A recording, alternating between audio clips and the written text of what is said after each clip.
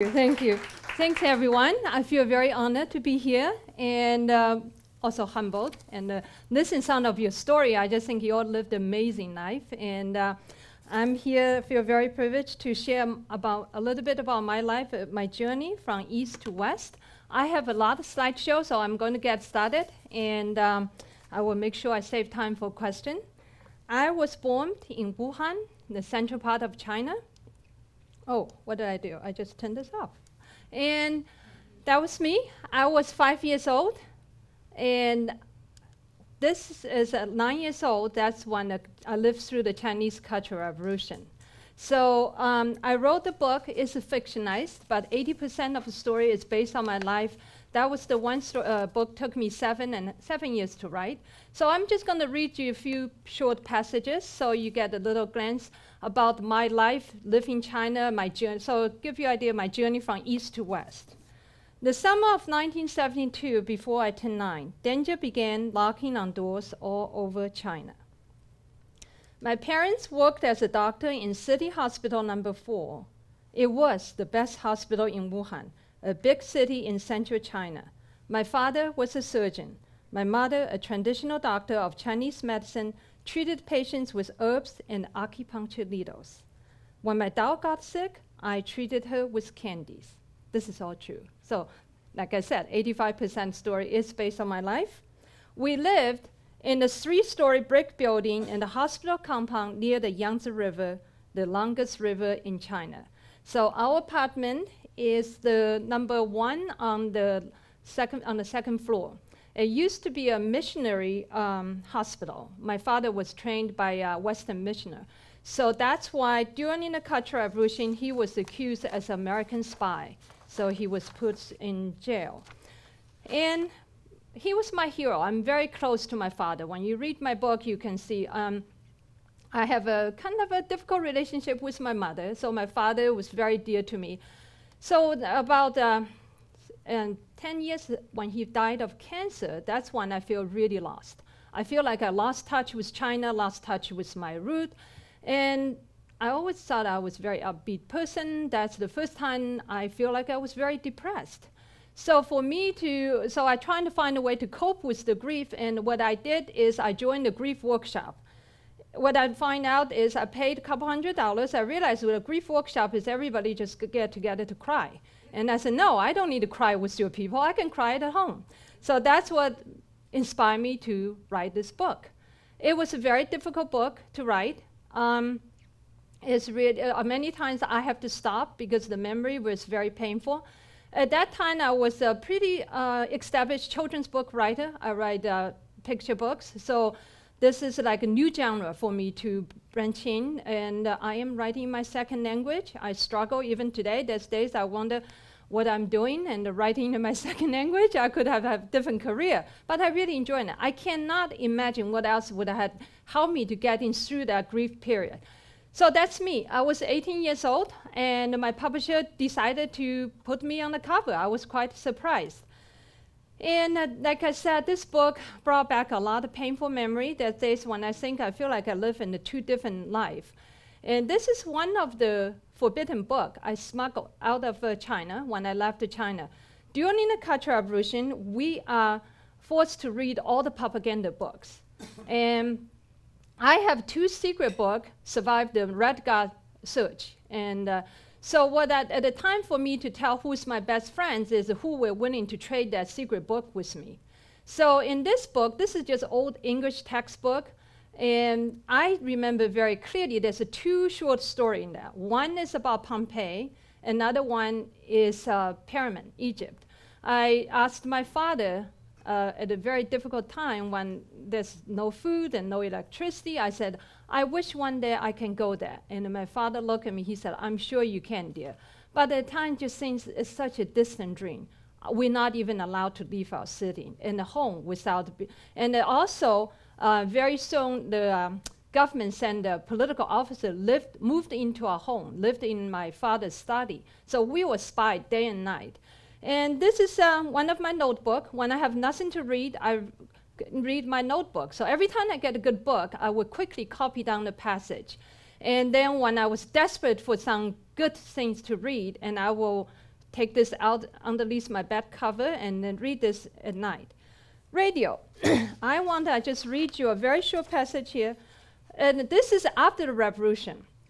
We finally have enough money to buy a radio because during the revolution, the Red Guard came, they destroyed the old radio we have. Daddy, what are you listening to? I whispered. Father turned off the radio and lifted up the corner of the blanket. His shadow on the wall turned into a sitting Buddha. The voice of America, he whispered. These days, we had to whisper a lot, especially when we talk about the Golden Gate Bridge, listen to the voice of America, or held English lessons. I crawled onto his lap and snuck with him under the blanket. That's how we get the idea what's happening in the world, or really in China, is by listening to the voice of America, and every time when we listen, we have to put a blanket over ourselves and then the radio. And the radio was jammed, too. So it was very, very hard to make it out, you know. Daddy, why do people want to go to America? I lifted off the blanket. Shh. Father put a finger to his lips. We glanced toward Comrade Lee's apartment. Since Father had asked about Dr. Wang, Comrade Lee no longer knocked on the little door. He ignored me when we met in the hallway. It was as if a bad magic trick had changed him into a funny monkey, into a poison snake. They want to enjoy freedom, Father whispered. What's freedom? I whispered back. Father led me to my bedroom. Freedom is being able to read what you want and to say what you think. I saw sadness in his eyes. I wanted to ask him if people disappear in America, but I didn't. Talking about Dr. Wang made Father unhappy. So Dr. Wang was my father's best friend and also educated by the missionary, Dr. Smith, and he was our neighbor upstairs. And one day he just disappeared. And through a few years, and every morning I get up, I have this fear. We just don't know which our neighbor will be disappeared. My biggest nightmare is my father will be gone. So this is how we listen to radio. When the book came out, I did 18-city media tour, the radio tour, and I do this all the time. It was no big deal. But when the Voice of America called me, and they're going to do a half-hour interview with me, I just cannot sleep that night. I just thought my father would be so proud to listen to me talk about the Voice of America. And after the revolution, my father is the one on the left. He became the director of the surgical department in the hospital. And he came to went to United States. We're not in the States. And he really missed his patient. He insisted he went back to China. And then he had a lung cancer. He passed away in the hospital. He practiced most of his life. And for a long time, I do not understand him, why he wants to go back to China, why he did not want to stay in the state. Until much later, when I finished my book, I went back to China. I saw the people live around the hospital, because the hospital is located in a very poor part of the city. And he helped many, many poor people. He just feels very passionate about his patient. And this is a 3-story brick building. And inside the apartment, behind that door is where Comrade Lee moved into our home. And when you read the book, and you will see I describe this apartment. And when my family no longer lived there, people was kind enough let me go in there. I took the picture. This is a long alleyway. Every day I have to walk down this long alleyway to go to school.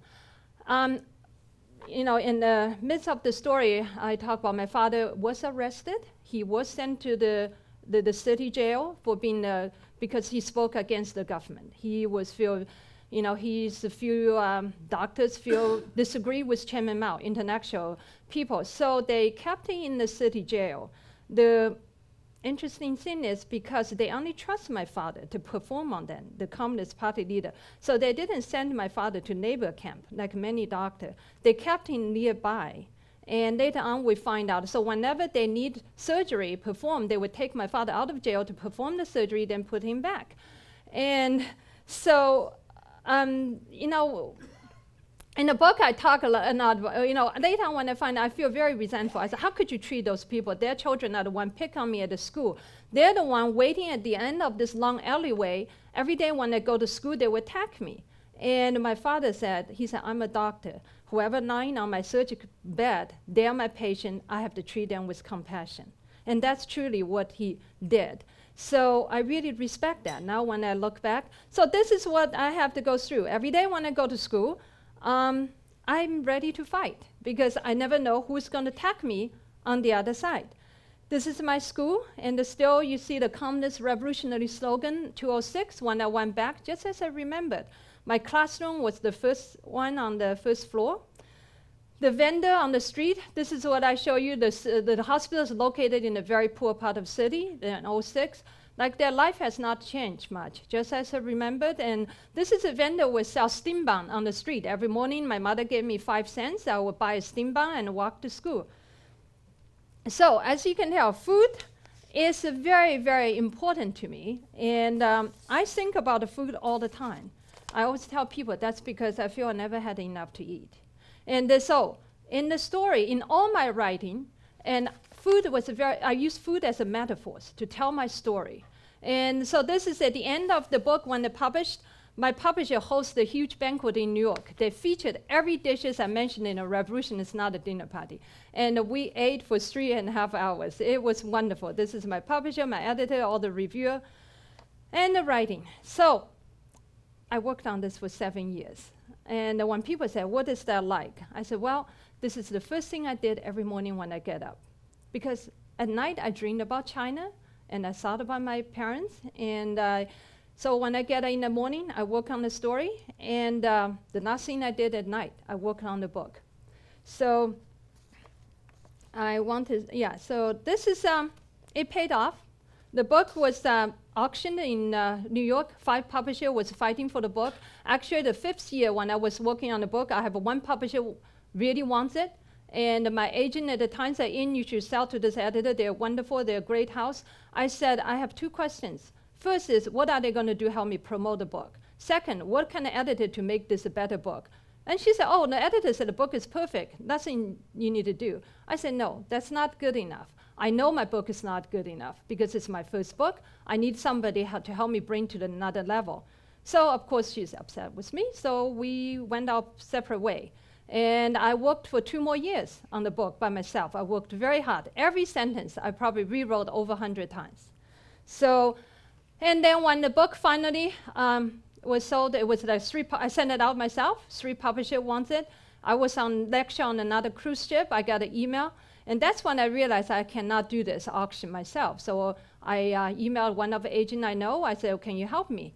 And I need a PR plan, and I'm not going with somebody to pay me the most money. I wanted the publisher really, really help me to bring this to the next level, which he did. I was very thankful. And not only they bought this book, and they bought a second book, which I did not have a second book at the time. I have no idea whether I would want to write a second book. I was exhausted working on this book. And my agent said, don't worry, and they want to pay you half of the advance. Just take the money, and we'll figure it out later. I said, I am Chinese. I don't like own people's money. And I feel very uncomfortable. So anyway, she made me did that, and I will tell you what I did. So anyway, the book has translated into many different languages. I did a tour in UK, and I won practically every award I can win. And my sister was putting this together, and she said, I ran out of space. I said, don't worry, I think this is good enough. So all the awards on this, and still getting award, and it was voted as a 1 book, 1 county in California. So the whole county was reading the book that summer. I can't even remember. I spoke to all those libraries. And this is at the UC Davis University, so a lot of students, now they use this as part of the curriculum and textbook. All the students read my book. It was really touching. They will come to me with a note and with a sticky pad and ask me questions to sign their book. I went to the school. They have a multiple choice exam based on my book, and I look at that. I said, I don't even remember all the detail. I'm sure I will fail this test. And the really rewarding aspect this for me is this story to show the reader, it's my journey. I was started at 9 years old. I was a very spoiled little girl. I didn't want to eat all the strange food my mother made for me. But as the time goes by, I have to go to fight for food to survive. So I'm going to read you this passage. After one incident at the market, I learned to get hold of the goods I wanted before showing my ration tickets. A big-eared boy who was half a head taller than me offered to trade a small bag of peanuts for 2 of my egg ration tickets. I was so happy to see the prompt peanut. Without thinking, I took out my ration ticket inside my shoe. The boy grabbed them and ran. With one shoe in hand, I chased him for 2 long blocks. When I caught up with him, I grabbed him by the back of his collar. I screamed and yelled and hit him with my shoe until he gave me the bag of peanuts. That night, Mother and I enjoyed peanut and the red day soup. My mother is a traditional Chinese doctor, just for you. With a smile on her face, Mother told me the soup helps the blood circulation.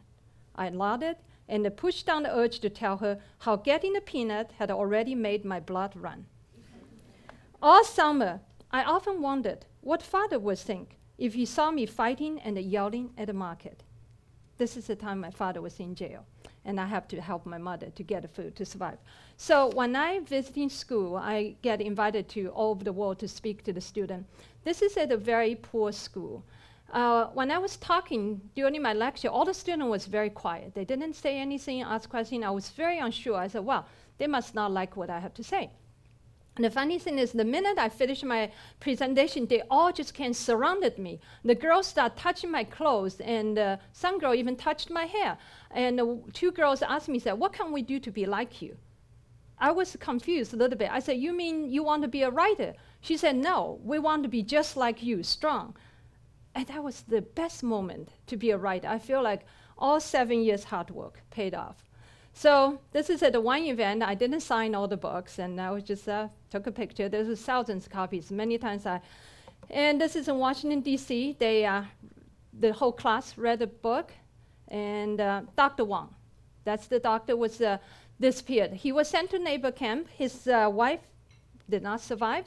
He survived. He was still practiced medicine in China. And when I received the first copy of my book, he was the first one I saw. My book, by the way, is banned in China. I was just lecturing in China, and my publisher told me, say, don't even think about take your book in China. If you get caught, you will be in big trouble. So what I did is, I know this could be difficult, so I wrapped the book with many layers, different clothes, sent it to my brother first. And my brother rode bicycle and delivered the book to Dr. Wang. I just thought, when I saw this picture, I just thought, if my father's alive, and he would be very proud. So it was like a very satisfying feeling to see that. So China, what's China today like? I was in northern China. You still see Chairman Mao's statue. And my son with me, I took him after the book, and we travel around China. This is at one of the farmers' home. They still have Chairman Mao's picture at the center place. I really want to teach my son about China. And because in today's China, you talk to the younger generation, they don't even know about Cultural Revolution. The Chinese government don't want to talk about it. And I think people should remember, so the history will not repeat. So I took my son, for a whole summer, we traveled, we followed Chairman Mao's long march path. This is on the climb the tall mountain. I was very glad I was in good shape, because he's a cross-country runner, and he walks so fast. And one of our friends hosting us for 3 weeks, and 3 days. After we left, she said, I slept for 1 week. I was exhausted. I said, our journey hasn't even started yet, only if you had traveled with us. So the Golden Gate Bridge is a very important symbol through the book. So after the book came out, I got a call from San Francisco Chronicle. They want to do a big feature story about me. And they said, where would you like your picture taken? Can we do it in your kitchen? I said, no. People take a picture of me cooking all the time. How about the Golden Gate Bridge? So I am going to read your...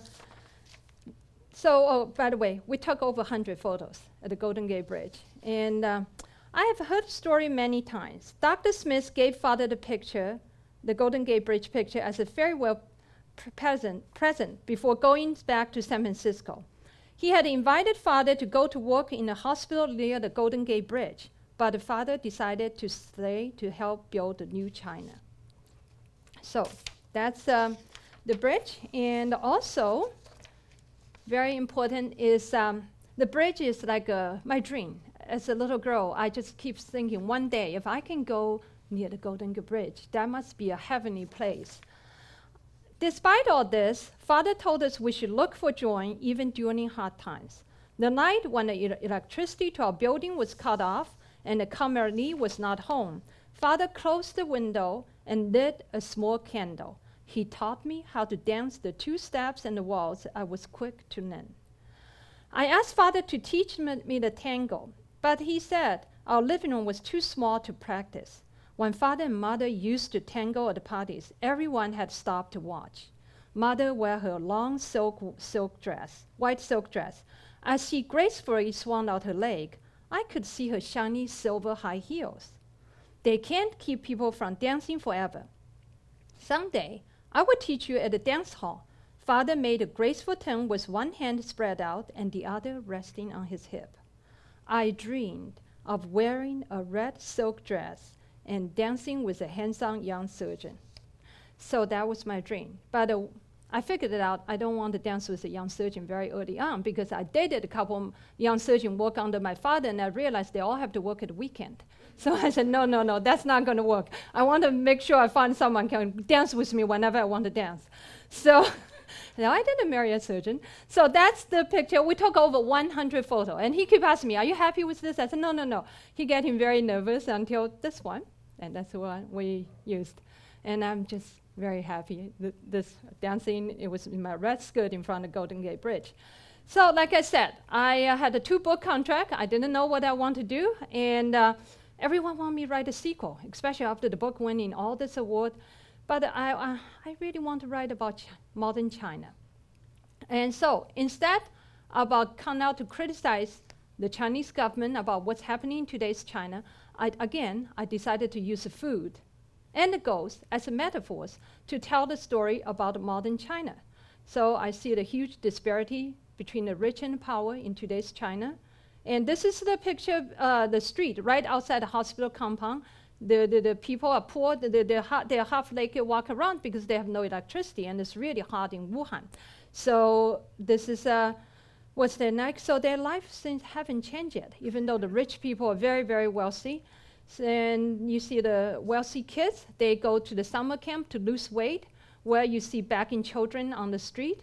So that's what I decided. And one of the story, I was inspired after visiting this very sacred Buddhist temple. I was sailed down the Yangtze River, and I spent 2 hours climbing up the mountain. I was quite disappointed. When I get there, I saw the monk was just ignoring us, and he was there sitting counting money.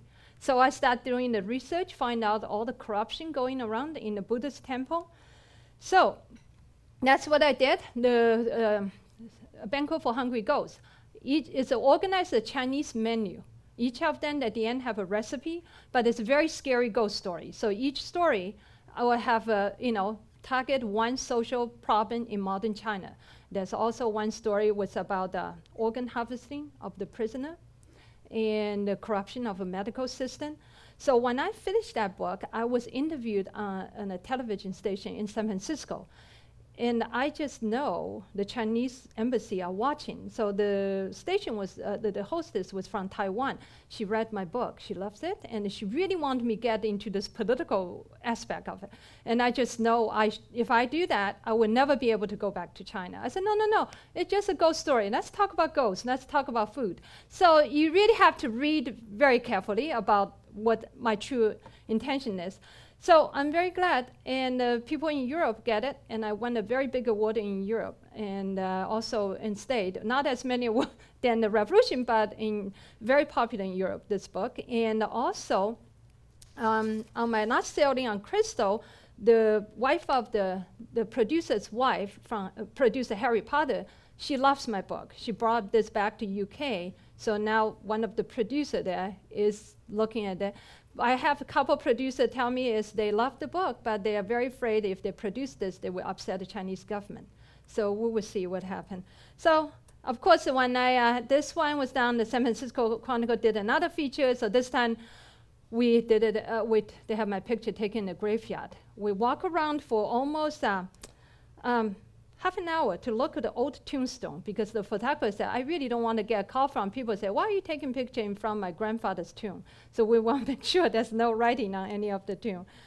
Now, some of you may know, if you visit my website, I am a few writers, write different genres. And I write picture books, I write novels, and also I write cookbooks. And when I started my career, I tried to write cookbooks and the picture book. My second agent told me, saying, very few writers can be successful. You really should just focus on one. I said, but I don't want to. I want to write what I feel writing. So I said, just watch me. I can make this work. So the way I make it work is, you can see, even my picture book, food is an important thing through all my story. And I have a recipe at the back at all my book. I teach, I want to not only share the Chinese tradition culture to the readers, and also about cooking. And all my fiction, food is a very important metaphors, and I have some of them have recipe as well. And this is one of my newest picture book, was just featured on New York Times. And took me 10 years to write this book, believe it or not. I started this book after my father passed away. My son was 2 years old. So every time when I walked down the street, I saw a grandfather and a grandson. I keep picture what their relationship would be like, how wonderful it would be if my father's still alive. So that's what inspired me to write this book. It took me many, many years to get it just right. So, and this is a grandpa and grandson practice Tai Chi together. Cooking.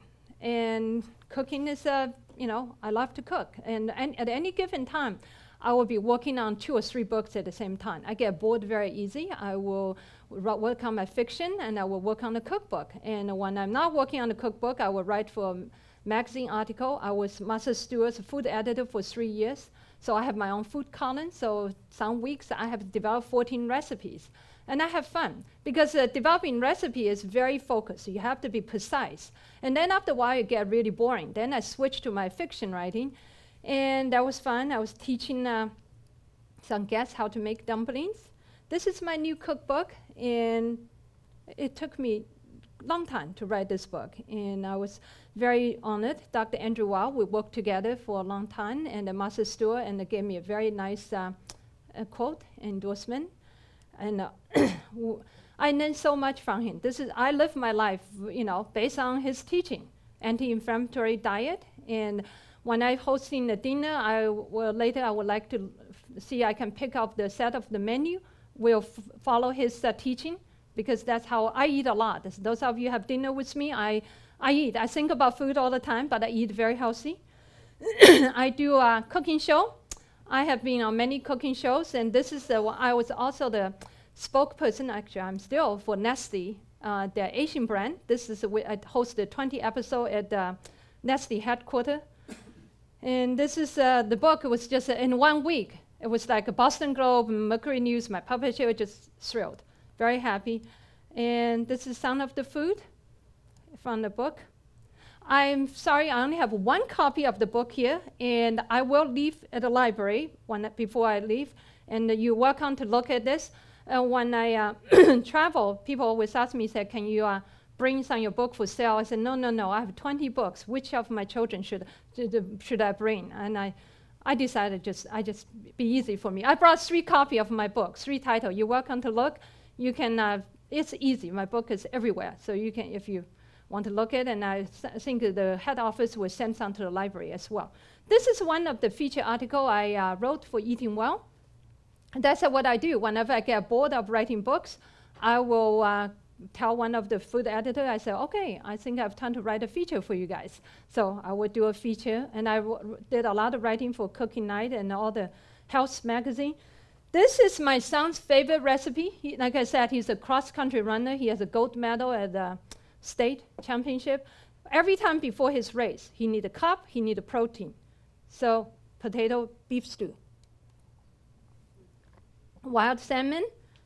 This is a soy green tea smoothie. I eat this every day after my exercise before I start writing. And this is a fruit yogurt smoothie. I use a lot of soy instead of dairy. Excuse me. Green tea ice cream. And so you can eat dessert and eat healthy. I'm passionate about healthy eating. I could go on talking about this, and I hope later on I will have a chance to talk about and just focus on more about the cooking. And let's see, I think my slideshow somehow get it. Yeah, this is just showing you what's like to be on a cooking show. People, it's a lot of work. So even though like you see, you know, every time you watch this episode, like you wear different clothes, you saw they film different day, but no, I do 5 episodes a day. So this is what happened. The minute I finish one episode, the food stylist, they will work on the food, and the wardrobe person will dress me up, and the one doing my hair, one dress me up. And they will already bought all the clothes before I even get there with the earring, everything organized, which is great for me, and I'm struggle with that always. And this is a producer telling him, tell me, hurry up. And then I have to look really calm. So then we do it. So at the end of the show, my family was with me. I was there for a week. I told them, don't say a word to me because I do not want to talk to anyone. And it was like all day you're dealing with 10 people at a time. And then next morning, do it again. Okay, I want to show you my name. This is in Chinese. Yin is the most difficult Chinese character. And I'm very proud with this name now. That's because when I was young, I was very upset. My father gave me this name because it's so difficult to write. Everybody else have a much simpler name. So, and the meaning this is wind, victory, and ocean. The later I find out it's because I had 2 elder brothers. My mother said, no, no, no, I'm done. I don't want to have any more children. And my father said, I know the next one will be a girl. My mother said, no, I think it's another son. And so my father won. So he gave me this name, Victory. So I was his, precious daughter. And also then, I share the same name as first emperor of China, Emperor Qin. So this is a very unusual name. So since I was young, I was fascinated with Emperor Qin. He's the one built the Great Wall and the terracotta soldier, I'm sure all of you know. And I went to Xi'an. I spent quite a bit of time with my son around there. This is a modern model they made. This is what I think, you know, his tomb, and with Mercury River surrounding it. So when my son was in high school, he started helping me working with, emails, and I answered my fan mails when he was in middle school. So when he was in high school, he became very busy. I barely see him. He got on Facebook and Twitter and running. And I just sensed I'm going to lose him. He's going to go to college in 2 years. And I'm going through this mourning process. I said, what can I do to make him stuck with me every day? And no excuse to go out. Write a book, right? So he foolishly enough to agreed, because I agreed to give him 5% of the advance, which he thought was a lot of money. So we worked together, and we spent 1 year. This is just first chapter. We worked together. And it's a bittersweet experience. I tell all your mother that. And the teenager, that was quite but it was so wonderful. I got him 5 hours a day with me when he's not at the weekend. We have to work. So after that, we took a trip to Xi'an. And we met the first farmer on Earth, the first terracotta soldier. And he told us all the fascinating stories, the secret trap, the tomb. I can give you a whole lecture about our research, and this. It's just fascinating. And the secret trap, my son was most fascinated about that. And the tomb robbers. And we went to visit the modern factory, how they make the terracotta soldier. They use the mold. But in olden days, it was modeled really after each of the soldier. And this is how they figured out they cannot bake them together because they tend to explode. So they have the body in one oven and the head in the other. So when we came back home, I told him, I said, Vincent, I think the whole second part of the book has to be thrown away. We have to write this book. He's almost just go crazy. He said, no, Mom, we worked for the year. I said, no. I said, Vincent, this is not good enough. So we sent it to our editor. He disagreed with me. I know the book was not good enough. The editor wrote us a very, very not so polite, angry email. He said, I always thought you're a great writer, and I'm quite disappointed about this book. And I can't imagine what else it could be because you co-authored with your son. So I sat there. I read it. When Vincent came home, I sat him down. I said, Vincent, I would really like you spend half an hour read this email, couple times, and then we can talk. After he read the email, he came out, he told me, he said, Mom, I would do whatever I can to make this book the best can be. I was almost cried. I was so touched. So that's when we sat down. We had a contract and how we're going to do this. And so we rewrote the whole book. This is the old kitchen timer I used when he was young. He started piano lesson when he was 3 years old. So for every half an hour, he get a 5 minutes break and practice another half hour. So now he's older, so I gave him, every hour I give him 10 minutes break to go on Facebook. So in the contract, I said every day we're going to work 5 hours together. And if you have a school, we do 3 hours. And then you get 10 minutes on Facebook. But if I catch you, get on the Facebook before the hour is over, I'm going to find you half an hour. And the second time I find you, I'm going to find you an hour. So after working with me a couple 10 hours a day, and he got it. That's when I finally feel he's a very good writer. And I finally see our books just changed. It went to another level. It was really focused. And it was at the point my editor told me, say, in the book is perfect. Stop working on it. I said, Vincent said, no. We can make this sentence just a little better. We practically worked a day before he went to college. And even when he was in college, we Skyped every 3 days. We still worked on. So the book just listed at one of the 3 top books by one of the morning call newspaper. And on his 20th birthday, at spring break, we went to New York, not so much. And we did a book signing. You know, it was really rewarding. This time, all the kids focus on Vincent. They want to be like him. So I just sit back and watch them.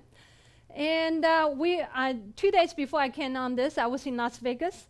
And we're presenting at the AOA, the biggest librarian association. We're doing a huge book signing, and we did a cooking stage demo too. My son, he's a great cook. He's been on many cooking shows with me. He did most of the cooking chopping. I just sat there, talked to people. It was wonderful. And all the people lined up trying to try their food. I would love to do a cooking demo with you guys one day. I think it would be fun. And we signed the book for hours. So it's just the whole LA people, and it was just very satisfying. I feel, when Vincent gave a talk, he told people what he learned. He said he learned all the success have to, there's a lot of hard work behind each successful book. And that was a very important lesson. Also, he said, taught him a very good working asset. At the school, he goes to USC. He said all the other students, they wait until he said, sorority house, and other kids wait until last minute to do the homework. He said he just know how to manage his time, still have fun. So my most exciting news is when I was on my last sailing and I was lecturing in China, I was visiting 8 international schools, and I met with the head of the director of Oriental Dreamwork. So they are reading the book and considering the movie deal for this book. And I don't know, I'm holding my breath, and I'm also going to meet 5 producers while we get to Singapore. Actually, I'm going to meet one tonight. And we've been email, and he's telling me where to meet him. I said, no, I'm getting lost very easy. Could you just come to meet me outside the where we're going to dock? He said, sure. So he's going to meet me outside the port. So this is, even though, my son is very happy, I'm happy, my publisher is thrilled, and that's the end of my presentation for this. If we have time, I would love to show you a very quick cooking segment. Do you guys want to watch a cooking segment before question? So that way, hopefully, we'll inspire you to sign up for the dinner, right? So we'll have fun. So this is the one I did on Discovery Channel. It's very short.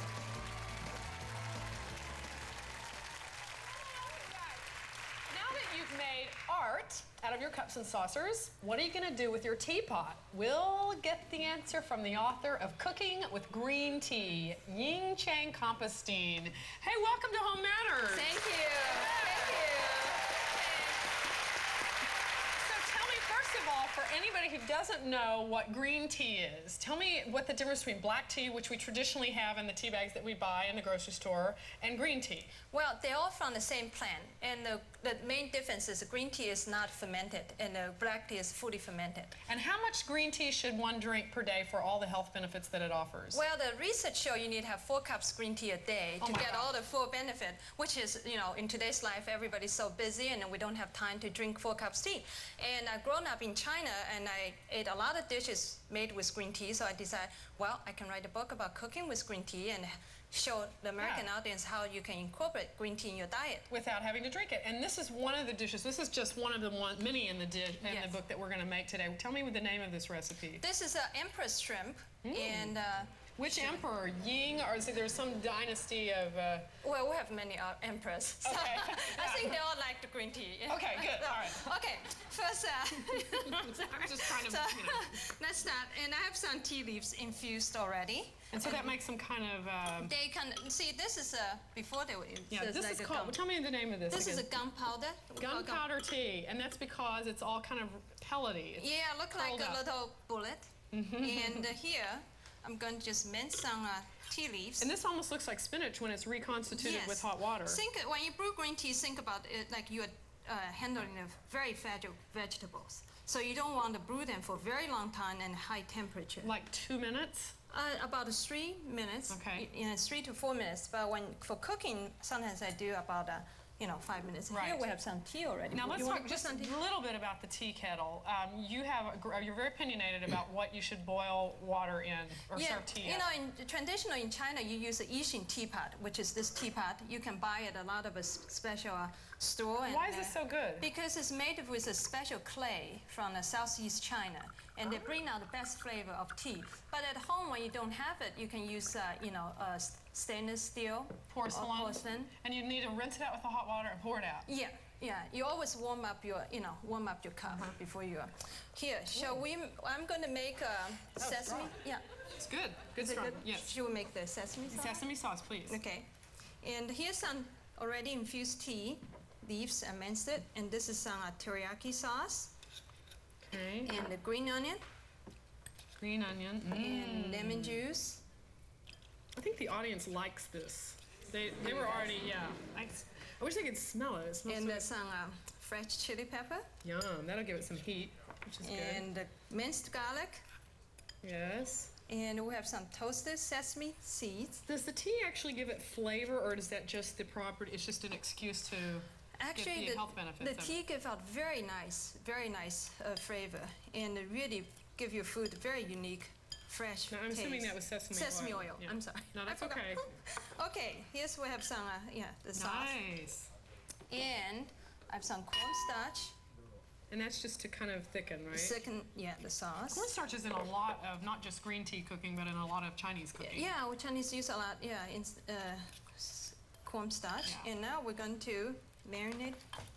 Now, how long would you marinate with shrimp? Does it take a long time to marinate shrimp? Yeah, this one, this recipe, I say ideally at least for half an hour. If you have time, a little longer would be better. But always cover it and refrigerate it. Tell me how long, well, I'm going to put this, there's one that we've got in the refrigerator. Tell me how long you've been drinking tea.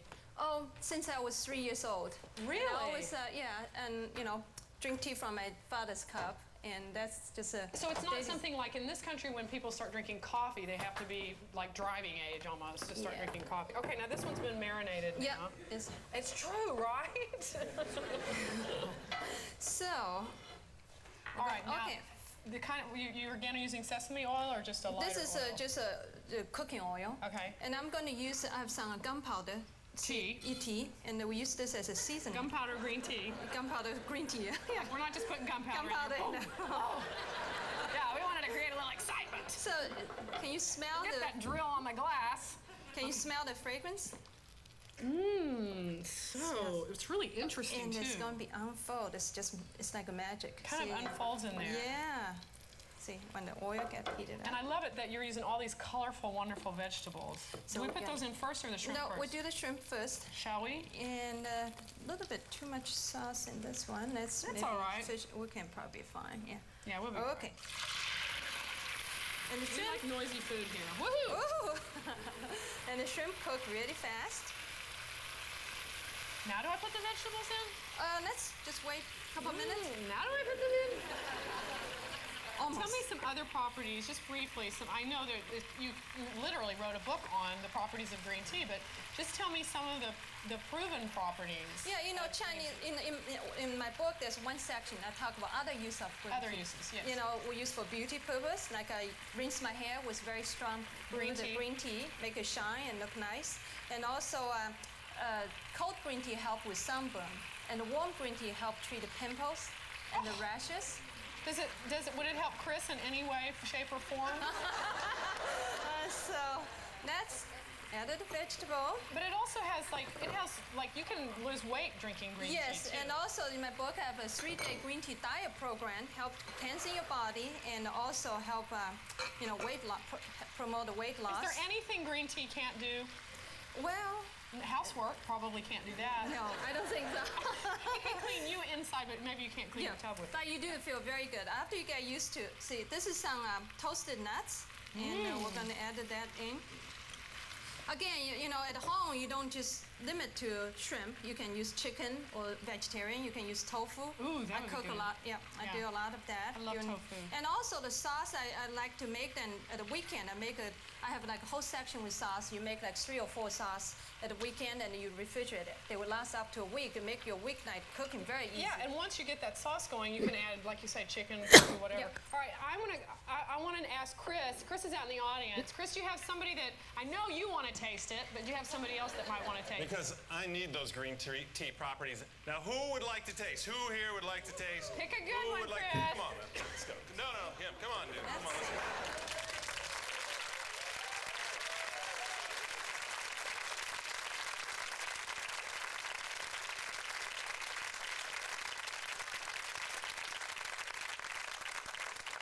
So, where are you from? Iowa. What's your name? Keith. Keith from Iowa. Keith, that's What a lovely city in bit. Iowa are you from? A little bird called Grundy Center. See, people are going to be glad that you said that, Grundy Center. I know that town. Do you use chopsticks? Do they use them there? Not in Grundy I've done Center. a little, but I'm Can I have not a very fork good at here? Fork, yeah, we could have a fork. All right, it. That would be better. Okay. just go for it. Go for it. All right. Yeah. Now get a little bit of shrimp in there. Oh, Keith. excellent. Excellent. Honest reaction, Keith. Think about it. Say Muse over it. This is very good. Ah.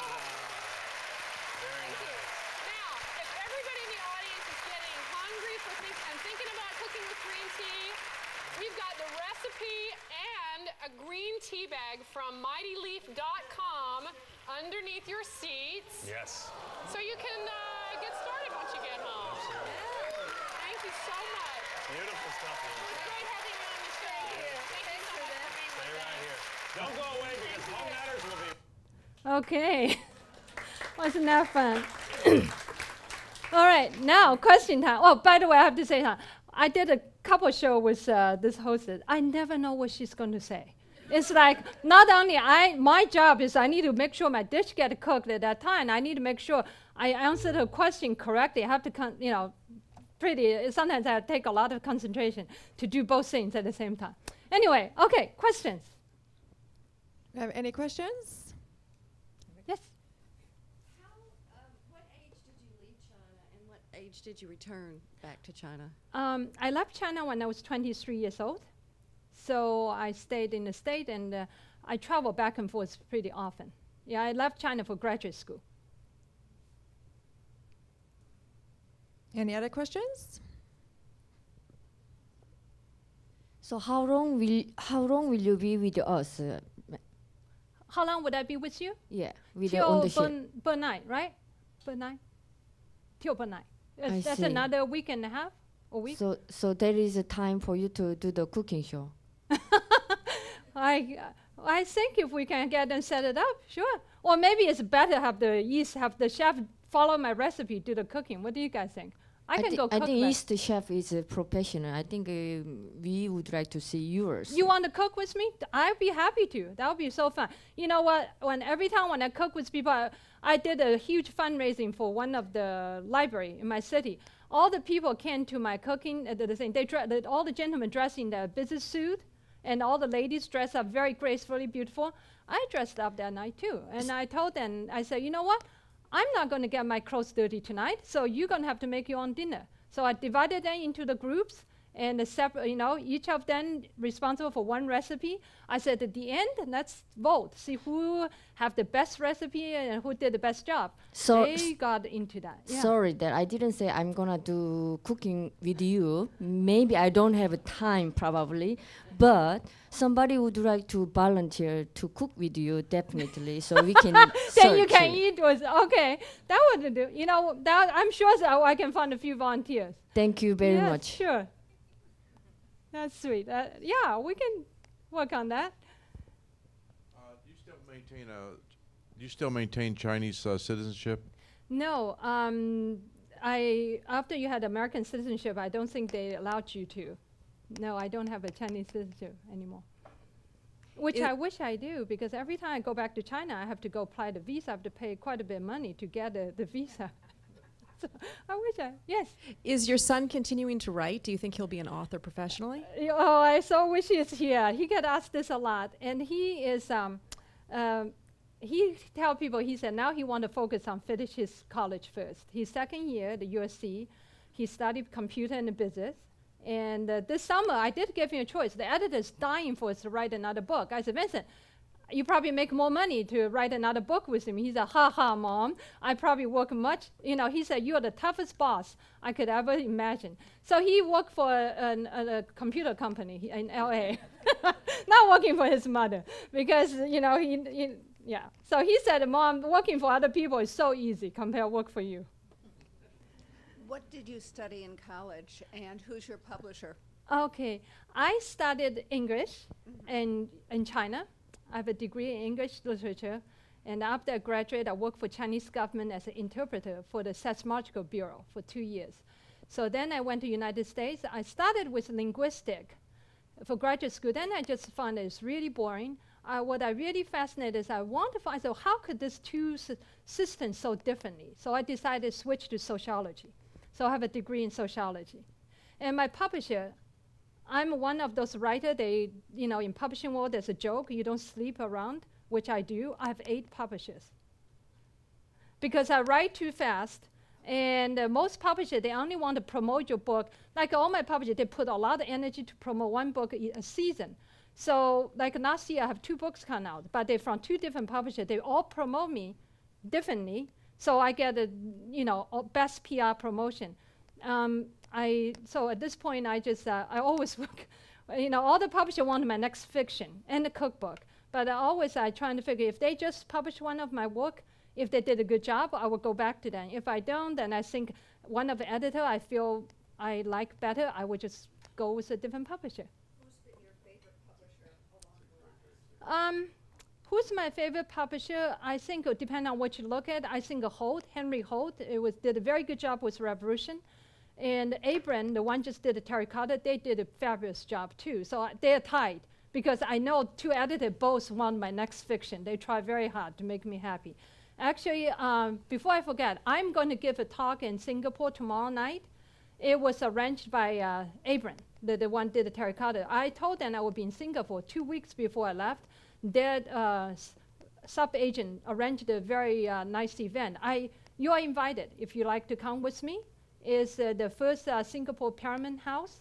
You will meet the whole literary world people. I don't know. Every time I go to event, don't know what I expect, but according to my publisher, it's a big deal. So they will have a refreshment, and they're going to do just 1 hour, 7 to 8. And they will interview me. I don't know what they're going to ask. Every time I go in there, they will ask me some interesting questions about writing. So we focus more on writing. For those of you especially thinking about writing books, want to know more. And I think some publisher will be there. And one reason I want to do this is because my book are banned in China. So I want to see if I can sell have the rights sold in Singapore, and then have some book available in Chinese version. Yes. Can you tell me about your brothers as you were growing up, and your relationship with them, and did they protect you during the hard times? I have 2 elder brothers. One is 9 years older than me, one is 10 years older than me. Actually, no, they did not protect me. As a matter of fact, if you read the Revolution, you will see the Liu, the character, it was based on my elder brother.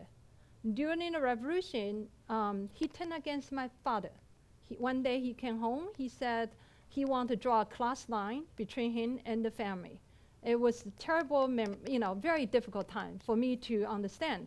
In the book, every day we were taught Chairman Mao is our dear father. He's more dear than our mother and father. We need to worship him. And when I was a little girl, even though I don't know better, I often wonder, how could he be more dear to than my father?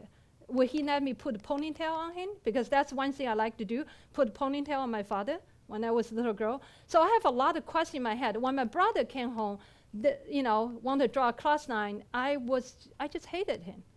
And until I finished the book, I went back to China. My whole adult life, I was very distant towards my older brother. I made a point to spend 2 weeks in his home in Wuhan. And we had a talk for the first time. And I tried to understand why he did what he did. And I feel like I can understand. We have a good relationship now, because what he was going through then is, in China at the time, for young people, for young men, the most glorified thing is join the Red Army. It's like a football player for today. So my brother wanted to join the Red Army, and he passed all the exam. And the day when he was there waiting to receive his uniform, Comrade Lee sent somebody from the hospital, went there, said, you cannot take this bourgeois child. So they sent him home. And that's when he just devastated. And he worked in both my brother worked in the factory for many years. And later on, they educate themselves. My older brother, now he retired, he's traveled around China. And it was funny, we compare travel photo, that's all he can afford. So he traveled around China. And my younger brother now is a professor at the university. I'm more close to him, but I don't quite remember they really protect him, because they have to deal with their world. They're older. What I do remember is I borrowed my younger brother's belt with a metal buckle. When I walked down that long alleyway to school, I wear that belt, and one day I have to take off that belt to defend myself, which is like in the book. And so that I still remember. Any final questions? And thank you very much to Ying Chang Compostine. Thank you, everyone.